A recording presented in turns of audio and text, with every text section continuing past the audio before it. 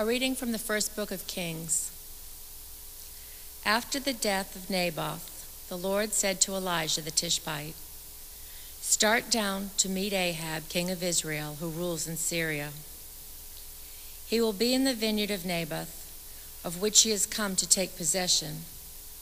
This is what you shall tell him. The Lord says, after murdering, do you also take possession? For this the Lord says, in the place where the dogs licked up the blood of Naboth, the dogs shall lick up your blood too." Ahab said to Elijah, "Have you found me out, my enemy?" "Yes," he answered.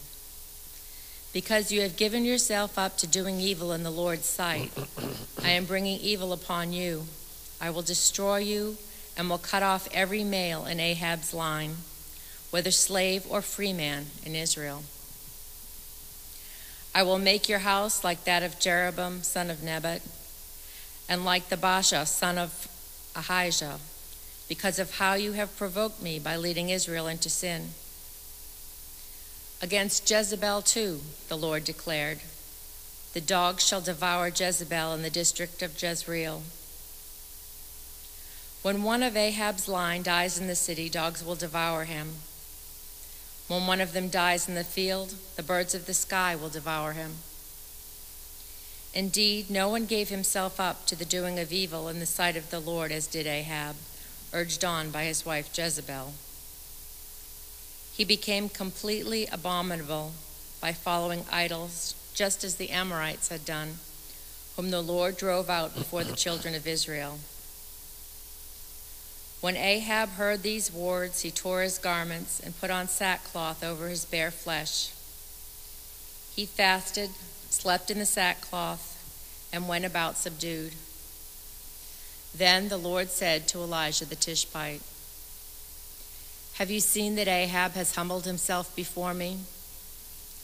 Since he has humbled himself before me, I will not bring the evil in his time. I will bring the evil upon his house during the reign of his son." The word of the Lord. Thanks be to God. Be merciful, O Lord, for we have sinned. Be merciful, O Lord, for we have sinned. Have mercy on me, O God, in your goodness. In the greatness of your compassion, wipe out my offense. Thoroughly wash me from my guilt, and of my sin cleanse me. Be merciful, O Lord, for we have sinned. For I acknowledge my offense, and my sin is before me always. Against you only have I sinned and done what is evil in your sight. Be merciful, O Lord, for we have sinned. Turn away your face from my sins and blot out all my guilt. Free me from blood guilt, O God, my saving God. Then my tongue shall revel in your justice. Be merciful, O Lord, for we have sinned.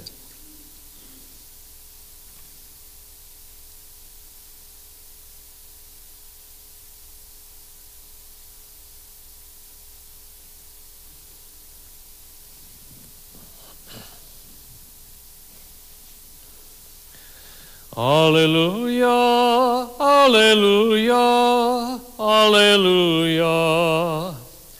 Alleluia, alleluia, alleluia.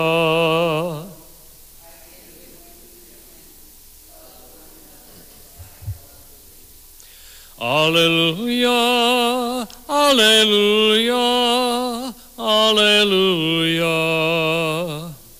The Lord be with you. A reading from the Holy Gospel according to St. Matthew. Jesus said to his disciples, "You've heard that it was said, 'You shall love your neighbor and hate your enemy.' But I say to you, love your enemies. Pray for those who persecute you, that you may be children of your heavenly Father. For he makes his sun to rise on the good and the bad, and causes rain to fall on the just and the unjust. For if you love those who love you, what recompense will you have? Do not tax collectors do the same? And if you greet your brothers only, what is unusual about that? Do not pagans do the same? So be perfect, just as your heavenly Father is perfect." The Gospel of the Lord.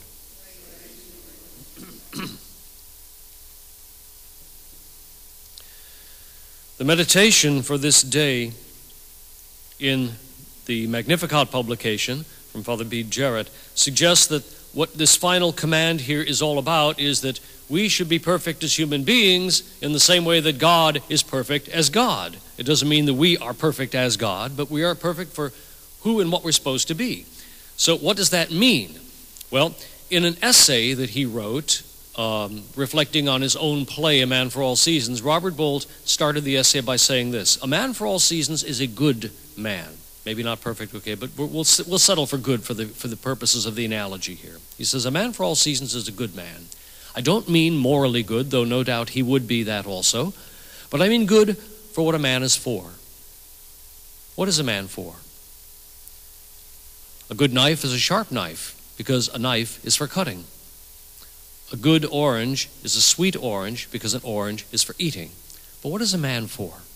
And he reflects on that possibility. Well, it's pretty hard, I think, to say what a man is for. It might be a little easier to say what he's not for. And that takes us to Ahab and Jezebel and Naboth and Elijah. Naboth owned a piece of property. Ahab wanted it. Naboth says you can't have it. So, as the scripture told us yesterday, false accusation and basically legal lynching took place, and Naboth is stoned to death. Now he's dead. Now Ahab can get the property. That's the scene now for our confrontation. Now, it's not an accident. It's not an accident that the psalm that we have as a psalm response is Psalm 51, because if you hear the whole story that we have it here with Naboth and Elijah and Ahab, it's very, very similar to the story of Nathan and David and Bathsheba. In both cases, you got a vicious crime that is being found out by a prophet, and the person is condemned. Now, in both cases here, in fact, David's and here in Ahab's, they repent, sackcloth and ashes and all that kind of thing. Okay? What's the difference? The difference is that the one thing that Ahab and Jezebel do not repent of is the worship of idols or of demons. Okay? David, in spite of his sins, wants to be with the Lord. There's the big difference there. And so for us, what we can understand is that if we are not going to act as children of God, then we are not good persons. That, if you like, some of what it is that causes us to be good people is to be aligned with God, to be people who live and love the way God lays out the plan. Now, I don't think too many of us fall down before statues, but we may well have other idols that we would want to ask ourselves, okay, how compromised are we as opposed to wholehearted in our attachment to and our devotion to God? That's a good question for us. And when we answer that question properly, then we'll come a lot closer to the command of the gospel today to be perfect as the Heavenly Father is perfect. Let us stand and pray.